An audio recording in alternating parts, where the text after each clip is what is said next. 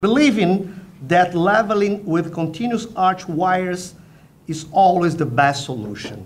A few days ago, I posted one quiz on the internet, in the, I think, yes, it was in the Instagram.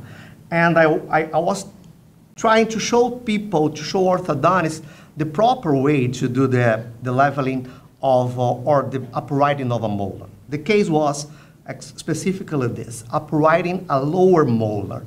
And someone told me in the comment, well, let's make it simple. And one of the options were exactly this, the continuous arch mechanics for uprighting a molar.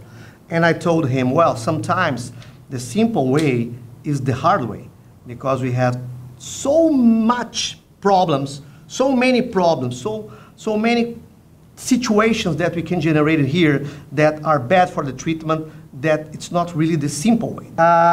Do you think this is a mistake that can truly ruin your treatment? If you think that, biomechanically speaking, this is the proper way to upright a molar, I'm going to show to you that you may be aware of this type of mechanics. You may need to think twice. It's not the right way to do that.